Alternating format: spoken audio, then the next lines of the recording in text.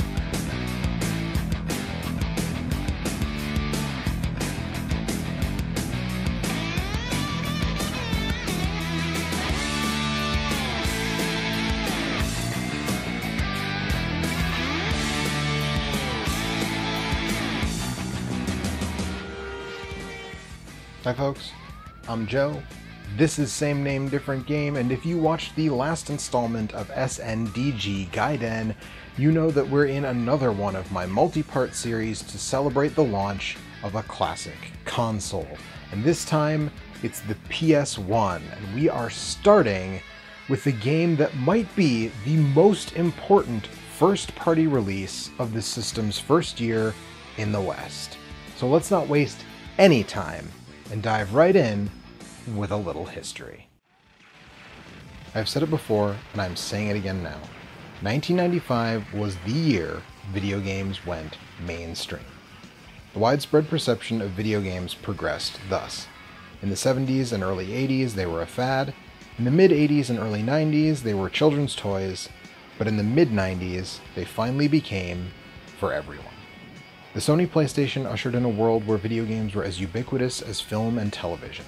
The PS1 sold more units than the entire previous generation of home consoles combined, and became the highest-selling home system of all time, until it was surpassed by its direct descendant, the PlayStation 2. As of this recording, the PS4 only recently surpassed the PS1, and the combined sales of current systems on the market far outperformed Sony's 1995 competitors. Whether it was pure genius, good timing, or most likely a combination of the two, 1995 and the original PlayStation are the tipping point. But how did that happen?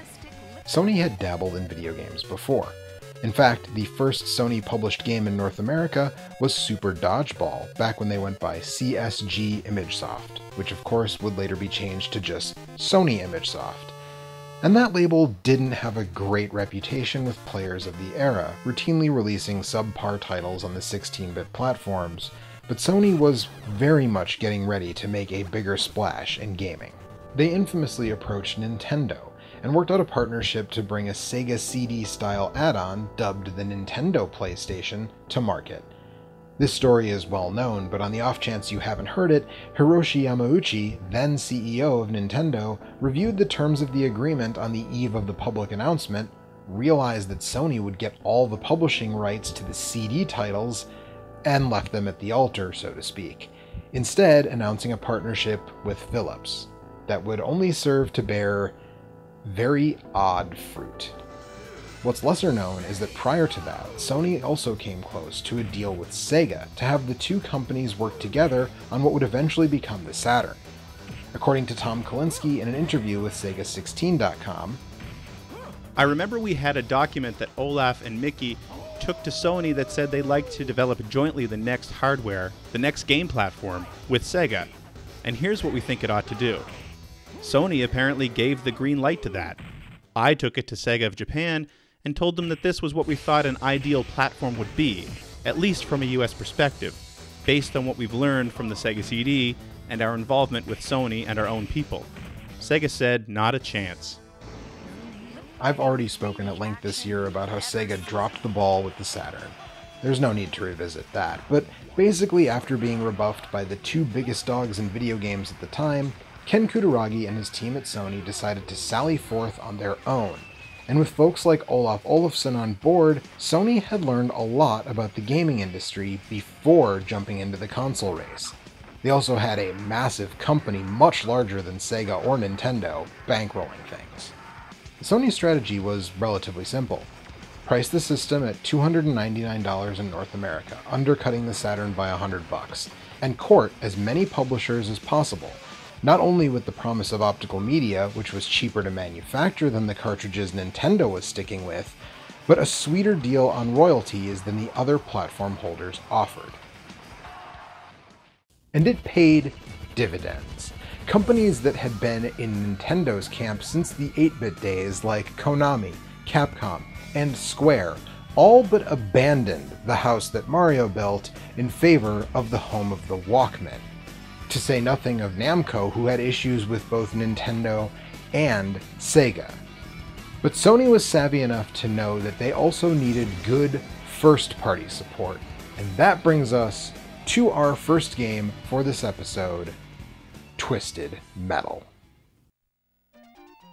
David Jaffe had a moment where he was one of the most visible game designers out there, a household name among game players. But in the last decade, his star has fallen somewhat. Still, his name is more recognizable now than it was in 1995. Jaffe got his start at Sony ImageSoft shortly after finishing film school, working as a tester on the North American release of Skyblazer for the Super NES, released in 1993. He quickly moved to game design and is credited as the designer for Mickey Mania, the timeless adventures of Mickey Mouse on the 16-bit platforms. And for his next game, he was given the opportunity to work with the brand new PS1 hardware on a game that would come out mere months after the system hit North America. According to Jaffe, work on Twisted Metal began in 1993, presumably right after he wrapped on Mickey Mania, since he said in interviews that he only works on one game at a time. Jaffe and Mike Jom, his fellow producer at what was soon to become Sony Computer Entertainment of America, or SCEA, conceptualized a game based on their shared love of action movie car chases, in which the cars would not race, but simply try to destroy each other.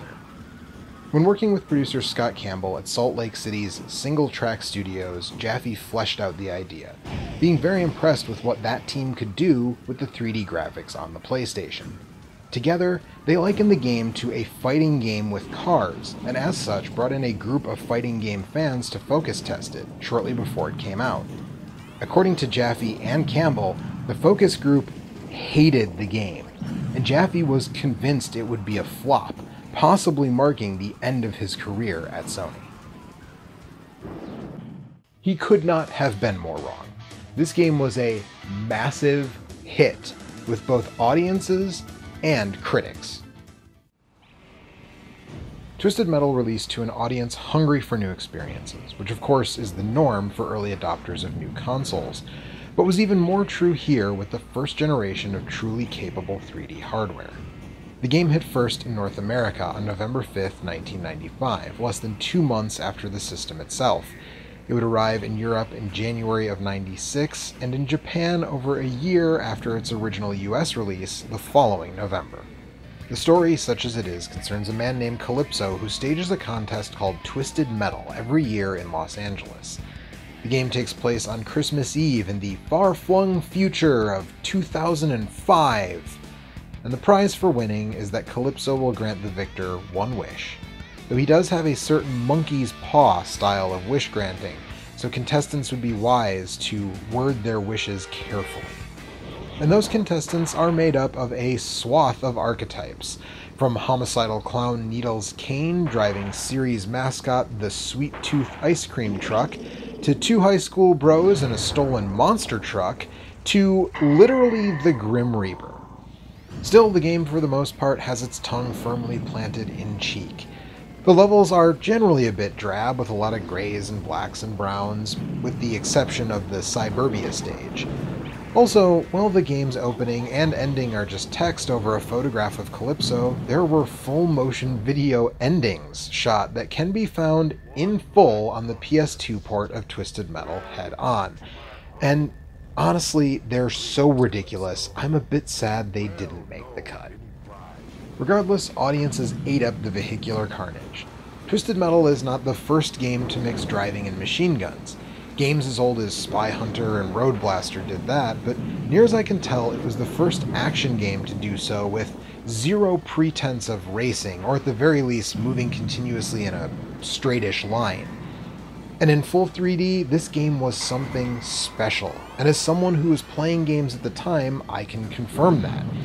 In fact, the copy I'm playing here is my sister's original 1996 copy, which we got alongside our PS1. We'd never played anything like this, and we loved this game. Twisted Metal was EGM's best-rated game of 1995, and fittingly went on to win their overall Game of the Year. And that's nothing to sneeze at. It was up against games like Chrono Trigger, Donkey Kong Country 2, and Street Fighter Alpha, among many others. Andrew Barron said in his review, "So far, this is my favorite PlayStation game." And even publications that didn't give it Game of the Year honors still loved it. Game Player's Mike Salmon said, "There's no doubt that Twisted Metal is one of the best PlayStation games available, and a great addition to any library." Which of course raises the question, how does it hold up today? Well, I'll just say it hasn't aged as gracefully as Chrono Trigger. Twisted Metal effectively created a genre. It showed Sony could make a killer first-party game. It launched a series with entries over 3 generations of PlayStation hardware, plus the PSP. It is, not unlike Virtua Fighter, an important game. But playing it today, it's not an especially good game. Don't get me wrong, it's not bad. But I think a lot of people now, with the benefit of hindsight, would either cite the direct sequel, Twisted Metal 2 World Tour, or Twisted Metal Black on the PS2 as the high water mark of the series. And again, like Virtua Fighter, several sequels adding so much to the formula make it largely obsolete. Unless you're on a gaming history tear. This game only has 6 stages, and a couple aren't all that different from one another. It does have 12 cars, which would be increased in sequels, but not dramatically. Ultimately, it's refined gameplay, better and brighter graphics, more variety in terms of items and character-specific special weapons, and in my opinion the biggest factor, co-op, that make the sequels much more enjoyable. This original game has a 2-player mode, yes, but it's strictly one-on-one deathmatch, while later games let you and a friend take on the whole contest. Unfortunately, I cannot allow myself to get bogged down in discussing the history of the entire Twisted Metal series, or this episode will end up being like an hour long. But I will say that I would like to talk more in depth about Twisted Metal 2 at some point in the future. At any rate, we are now moving on to the other end of the Twisted Metal saga, the final, at least as of right now, entry in the series. Released on Valentine's Day in 2012, it's Twisted Metal on the PlayStation 3. This game had a semi-troubled development.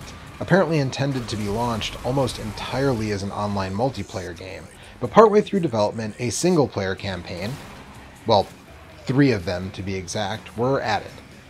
This game changes things up a bit, with each campaign being the story of one character, Sweet Tooth, Mr. Grimm, who is no longer the literal Grim Reaper, and Dollface, and each of them has the option to choose from a variety of vehicles, up to 17 when all's said and done, including a helicopter. This time the game was made by Eat, Sleep, Play, a company formed by Jaffe and Campbell that Sony had tapped for Twisted Metal's return. They had worked on Black for the PS2 and, oddly enough, Small Brawl on the PS1 after 989 Studios took over for Twisted Metal 3 and 4, but that was with Campbell's prior company, Incognito. The first game from Eat, Sleep, Play was actually the PS2 port of Twisted Metal Head On. And Twisted Metal on PS3 was Eat, Sleep, Play's first fully original game.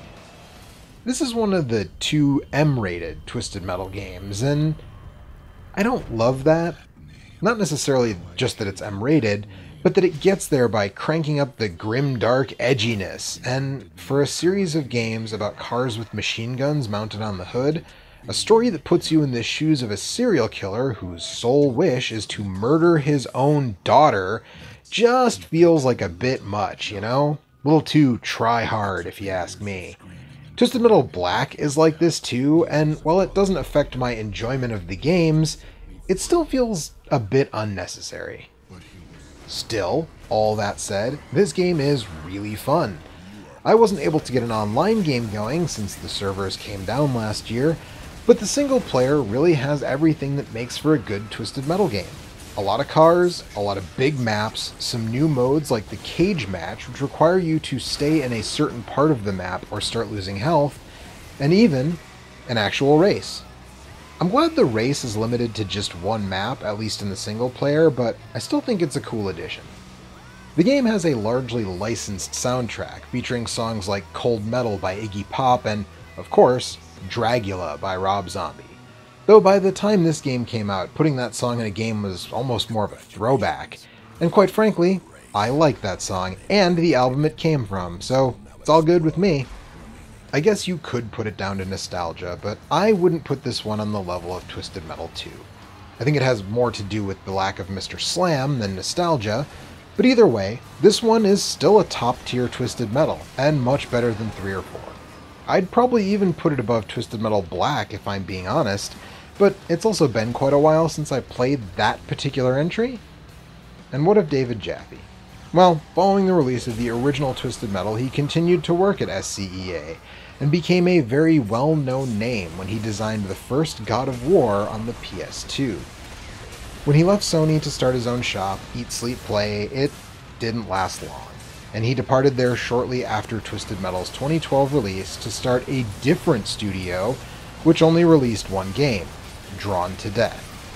He hasn't made a game since, and doesn't seem to have anything planned currently, though he is fairly visible on Twitter and his personal YouTube channel.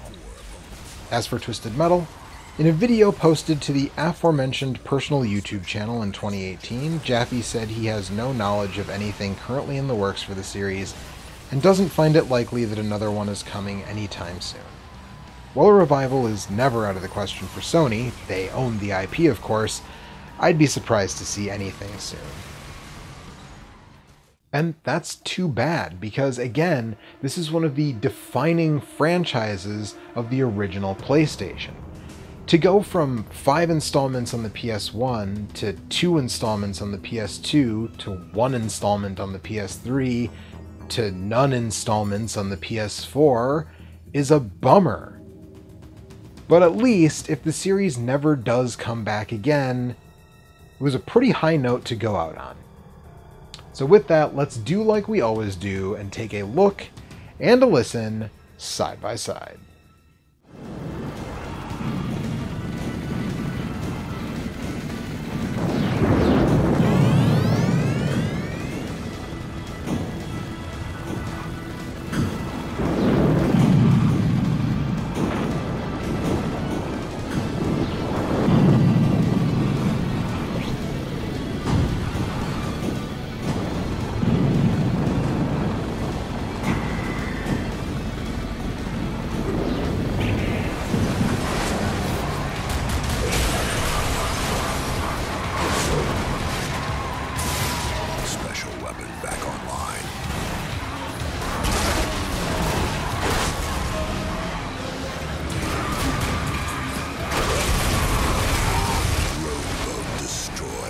One enemy remains.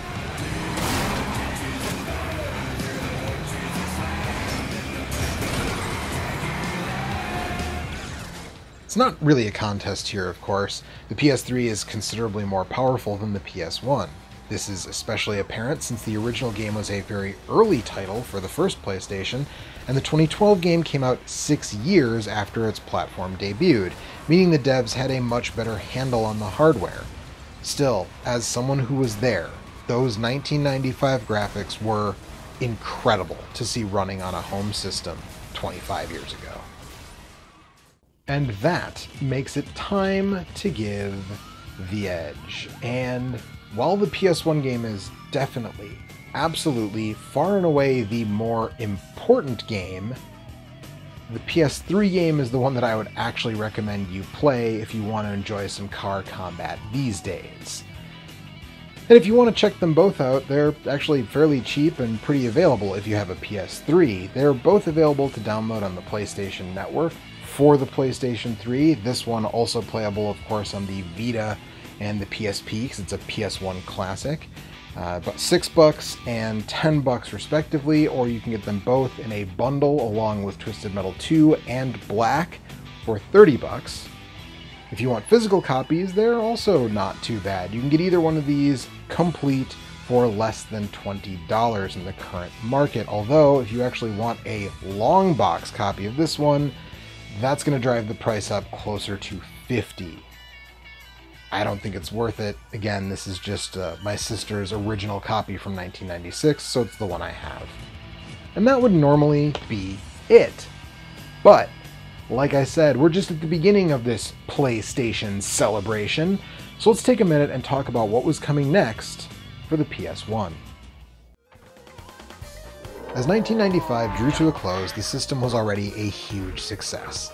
The same issue of Game Players that reviewed Twisted Metal, the 1996 January issue, which likely went to press in November of 1995 given how magazine cycles were in those days, reported that Sony had already moved 300,000 PS1s and 1 million games in the United States, with Toshinden and Ridge Racer having a nearly 100% attach rate.